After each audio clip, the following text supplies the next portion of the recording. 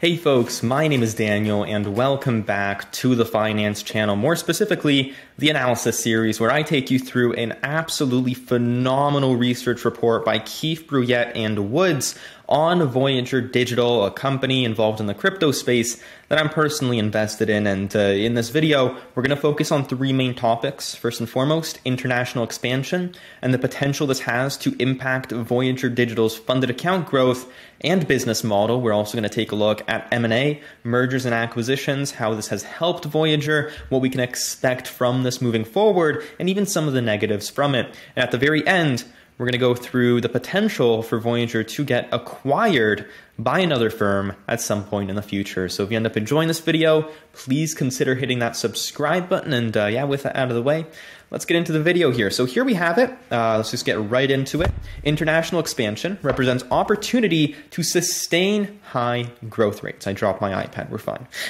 Voyager currently only operates in the US, although the company is actively seeking to expand its retail footprint in Canada and Europe once it is fully cleared to do so.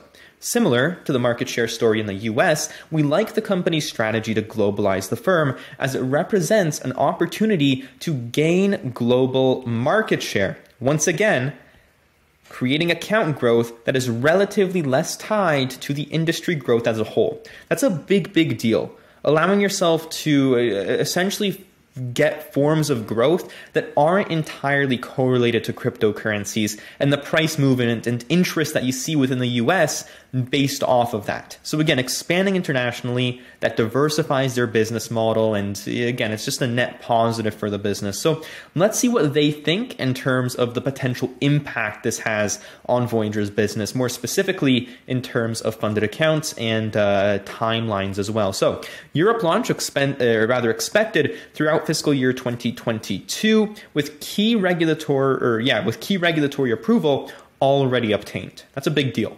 In order to accelerate its expansion into Europe, Voyager acquired an institutional crypto exchange, LGO, in December of 2020.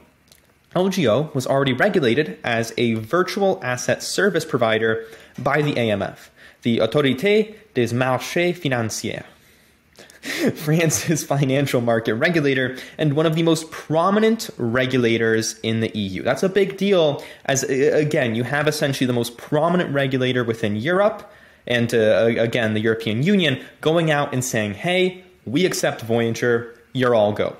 In October of 2021, the AMF then declared parent company Voyager Digital fit and proper to operate under the LGO registration. With full regulatory approval secured, Voyager is now building out its European operation ahead of its impending launch.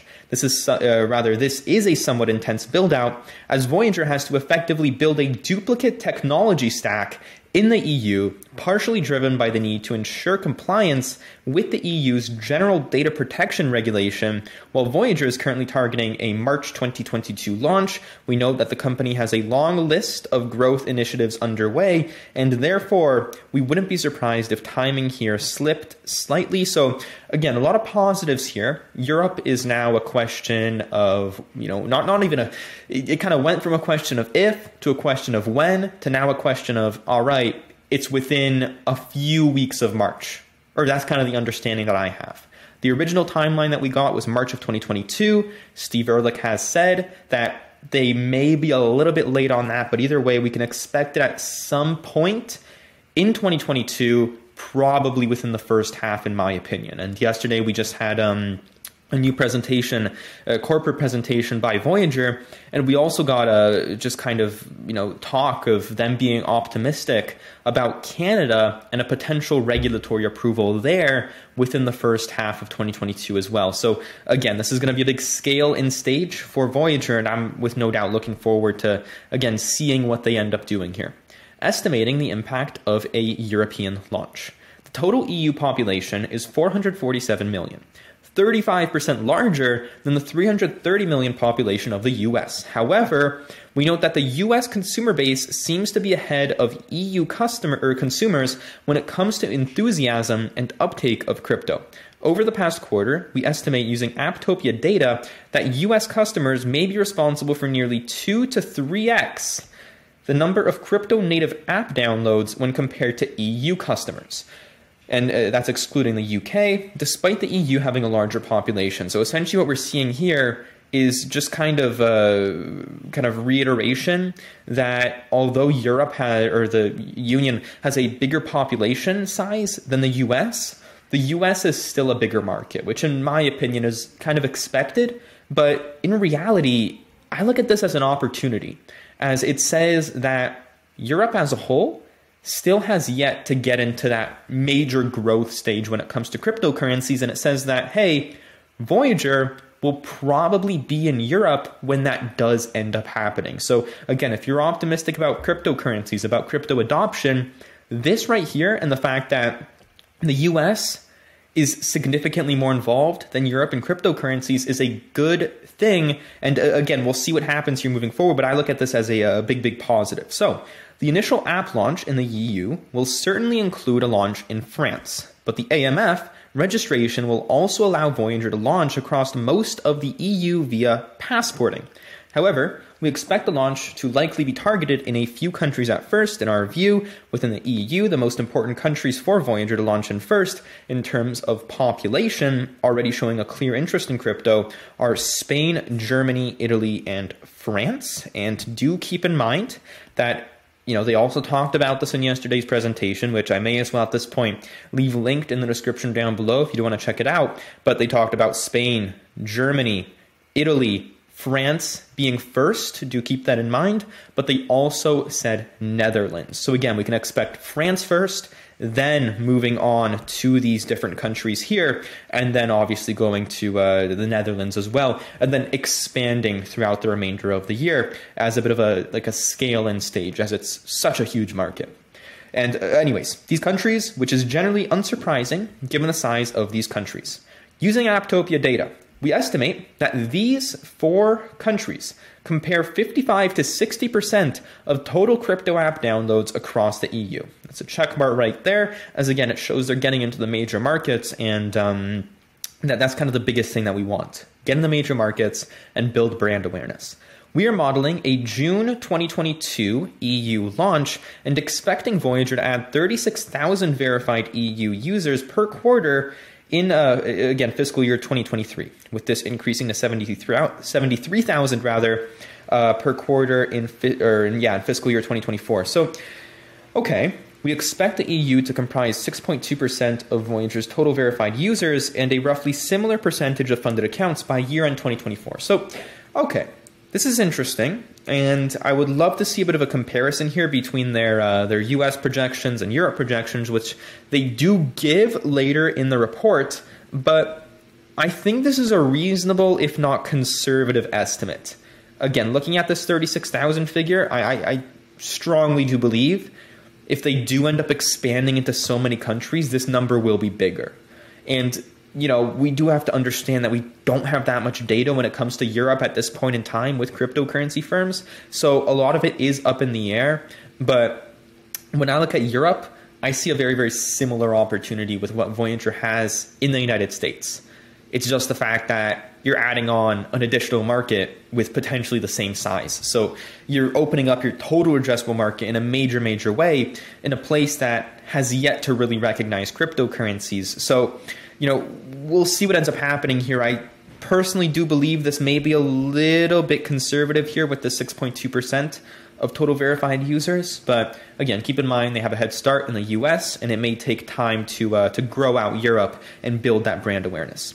And I'm going to move my face here, so you end up seeing the Canadian part here. Canada launch likely to come after EU launch. Voyager has also filed for exemptive relief within the Ontario Securities Commission, which would enable Voyager to launch its offering across Canada, not just Ontario. With Canada having a population of just under 40 million, this would expand Voyager's addressable market by just about 12% versus where it currently operates today. Nice bump. In the US, excluding New York State, from a Voyager download perspective, we estimate using Apptopia data that crypto native app downloads in Canada have been roughly 6% of US downloads. So again, it is a smaller market as well. Kind of what we're getting from this report is the sense that a lot of these international markets have not been explored as significantly as the US has.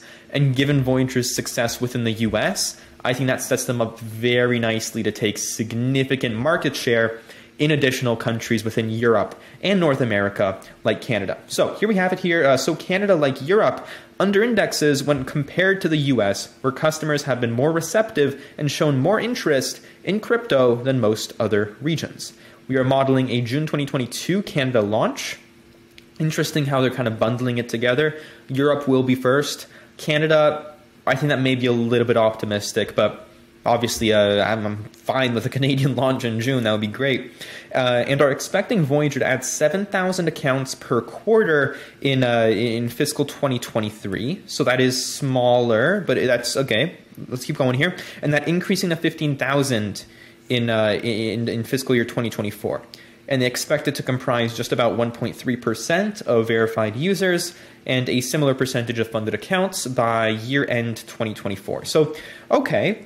Again, I also think they're underestimating this a little bit, but we do have to understand we don't really know yet at this point. Voyager is such a unique platform, and it's all going to depend on their marketing, their brand awareness, and how much emphasis they put within Canada. So, I'm looking at all of this and I'm saying, these are great baseline estimates, but I think Voyager can over-exceed this. And again, it all depends, but again, given the team that they have, given the product that they have, and the unique offering that they present, I do believe they're going to make a killing over in Canada and Europe. So obviously those are big markets. And then New York State, which may be, it is actually bigger than Canada in terms of a potential opportunity.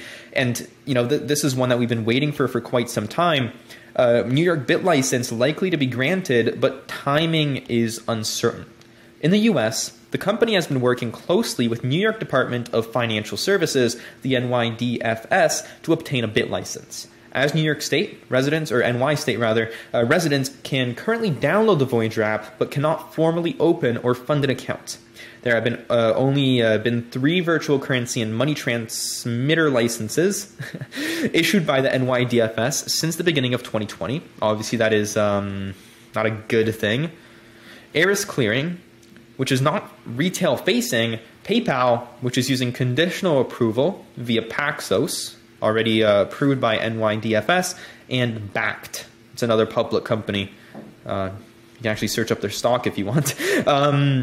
But anyways, we expect Voyager to receive a bit license at some point. Although timing is less certain, we wouldn't be surprised if this came at some point after Voyager's European launch, targeted for, again, 2022. So, you look at this, it's a lot of yellow, it's a lot of uncertainty, and it's a lot of Voyager just having to wait. So, again, when I'm just looking at this, I'm saying, just take your time. And why? Obviously, it would be great to have it now, but everyone's facing this issue, and, there's nothing Voyager can do about it. Let's keep going on here. Estimating the impact of an NY State launch, this would obviously be big. New York State residents represent approximately 6% of the US population. That's a big deal. New York State crypto users likely have already opened accounts using other crypto exchange apps already approved by the NYDFS. Coinbase, Gemini, or others are already fully operational in the state. However, Voyager already has a wait list of New York residents that could create a small wave of new account growth once the bit license is opened or obtained. Overall, the larger impact for Voyager over the medium term will likely be more related to the company being able to capture market share of future new app downloads from New York residents, many of which may be new to crypto altogether. Out of conservatism, we are not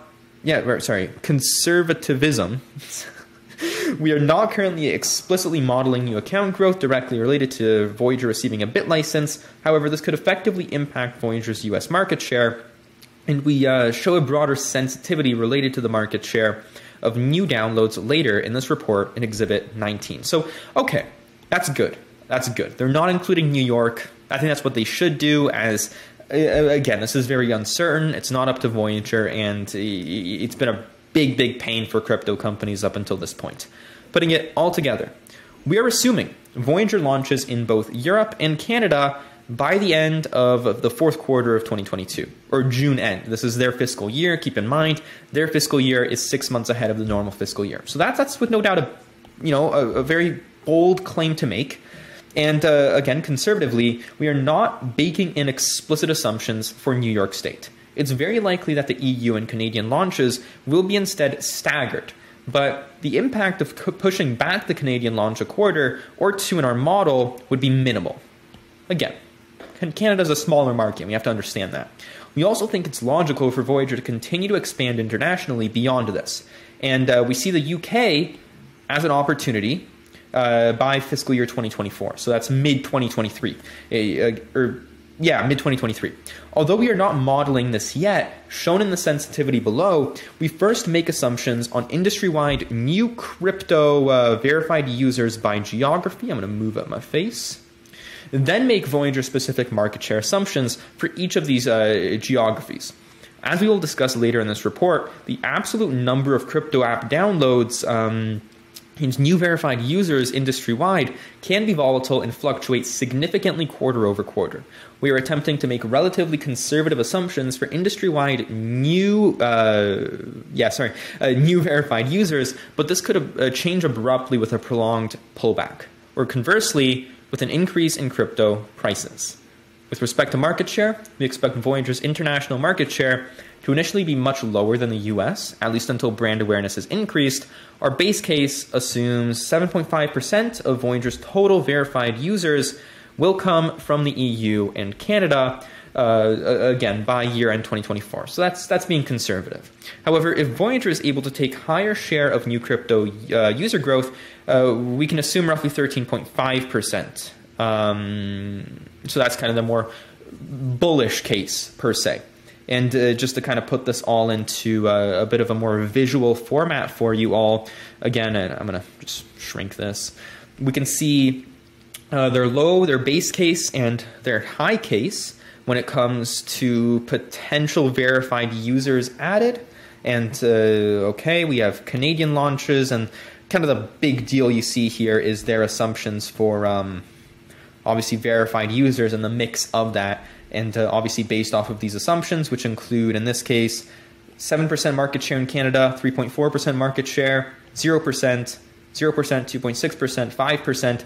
So these are with no doubt very low. Currently in the US, Voyager has roughly 10% of all new crypto app downloads. That's a huge number. So if they manage to just get around 5%, that can impact things significantly to a point where, again, by the fourth quarter of 2024, or kind of mid-2023 in this case, you could be seeing upwards of around 10% of Voyager's verified users being from Europe, which obviously that's a big, big positive. Canada is not as big and probably won't be, to be completely honest. But again, it's great to see this company expanding internationally, viewing new opportunities, and taking them very seriously.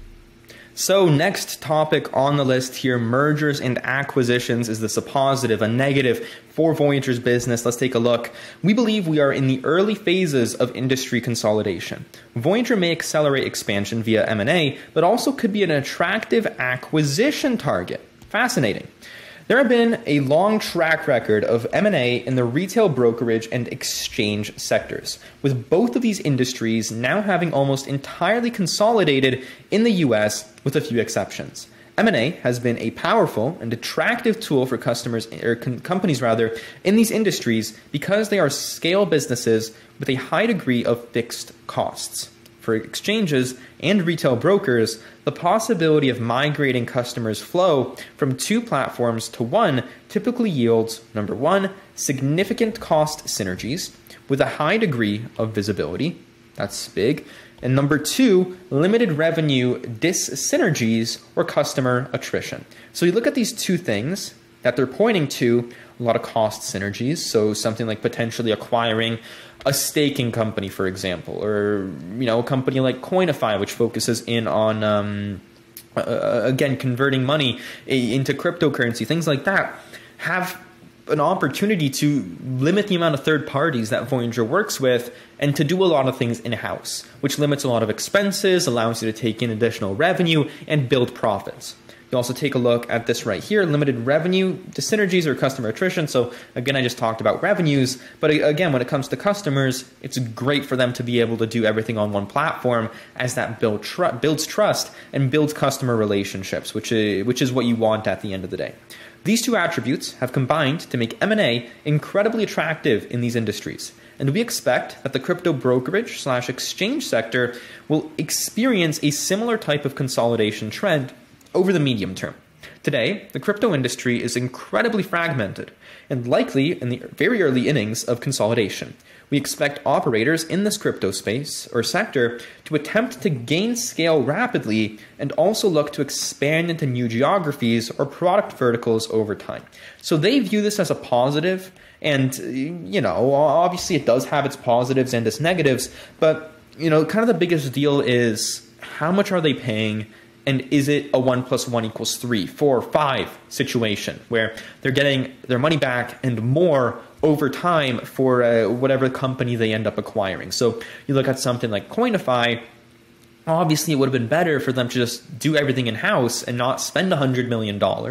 But at the end of the day, you're acquiring a company. You're acquiring people with experience, and that significantly increases your ability to, when you kind of look at the broad scheme of things, to speed things up and connect Voyager's brand to Coinify's brand and really, really increase the potential of that within the United States, new markets, and to build it into a company at some point generating hundreds of millions of dollars in revenues. So again, that's kind of their thoughts on that. We believe that Voyager's status as a publicly traded listed company positions it well as an acquirer, while also being small enough to maintain takeout optionality.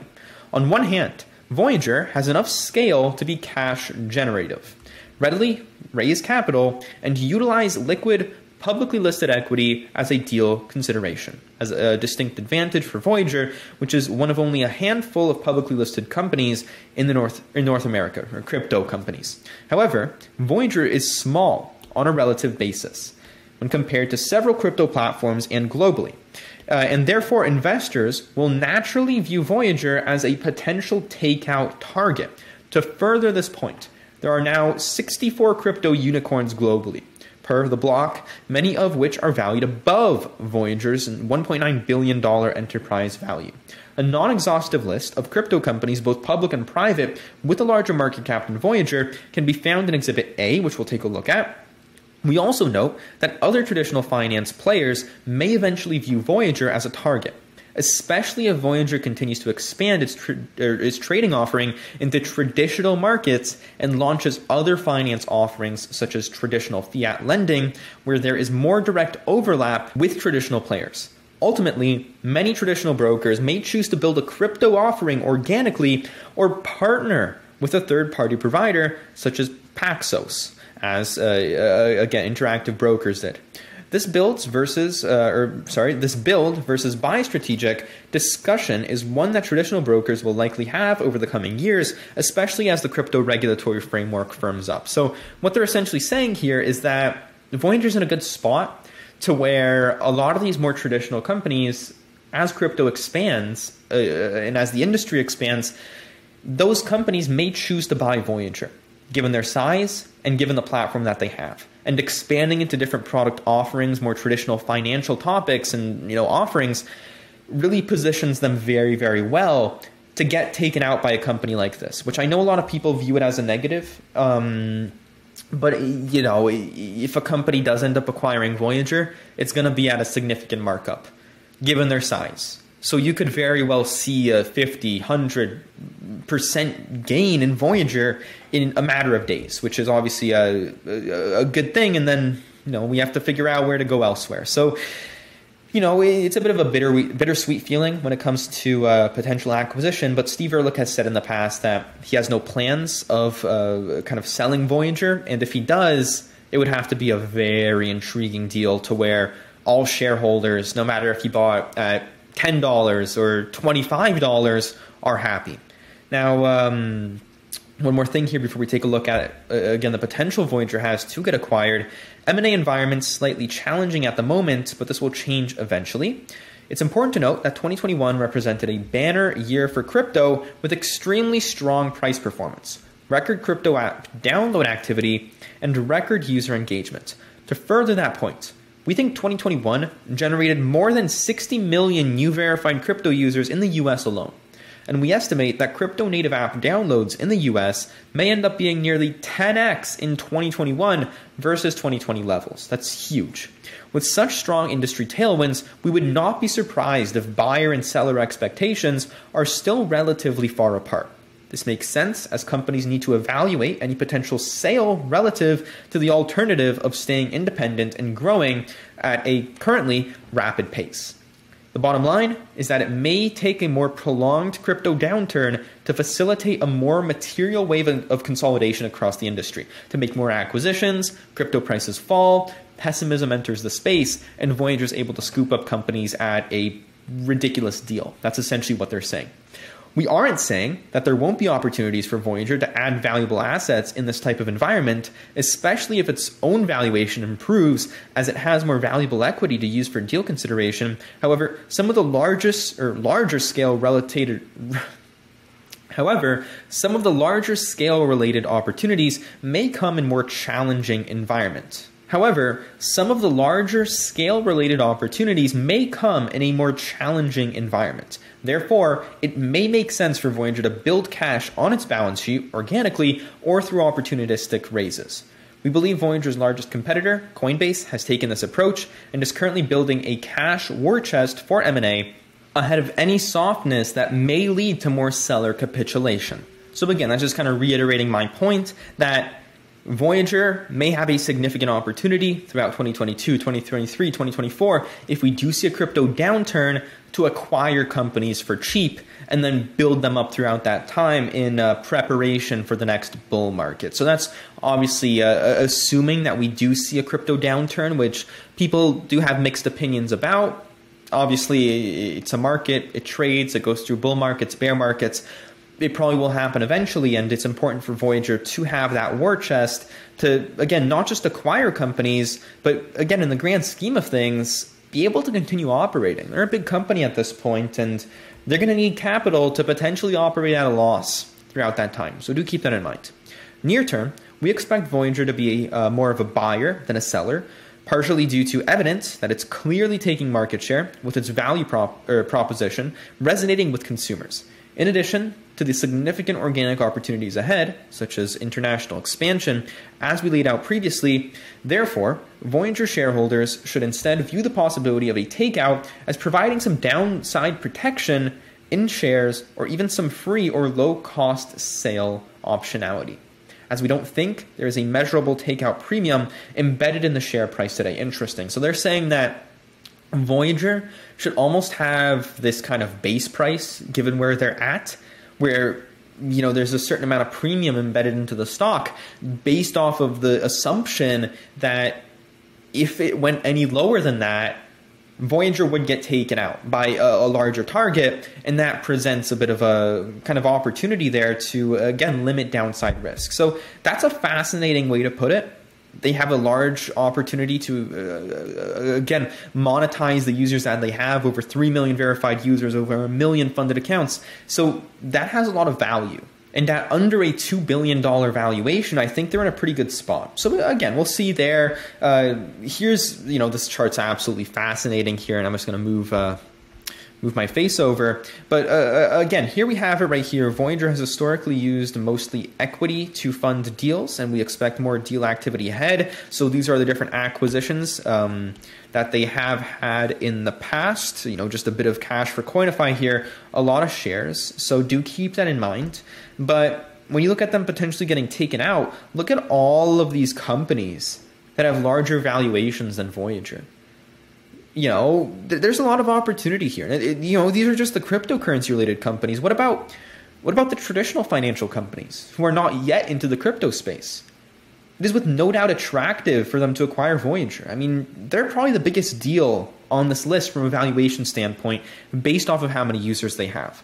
So, I'm just kind of looking at all of this in the grand scheme of things, and I'm saying, there is opportunity here.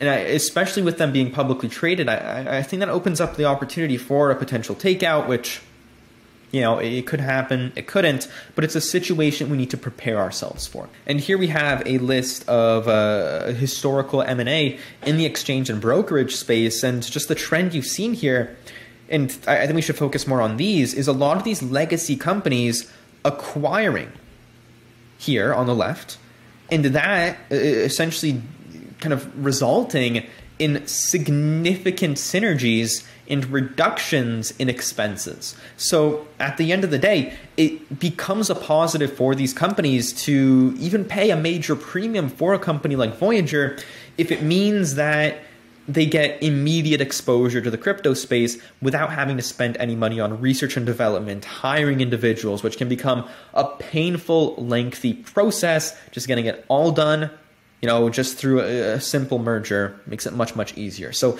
when I'm looking at the opportunity here of a potential acquisition, I'm saying, all right, it has potential, but again, I don't think it is something that will happen, but it's something that is a flat out positive for Voyager's share price as they reduce risk in a stock and a business, and generally are things that Wall Street views a little bit more positively. So anyways, thank you all so much for watching this video. I really do appreciate it. I know we went a little bit long today, but obviously a lot of things that we did end up covering. Let me know in the comment section down below what your thoughts were. And yeah, stay tuned for episode number 3 coming at some point over the next little while. Thanks so much for watching, and I'll see you all in the next one. Peace.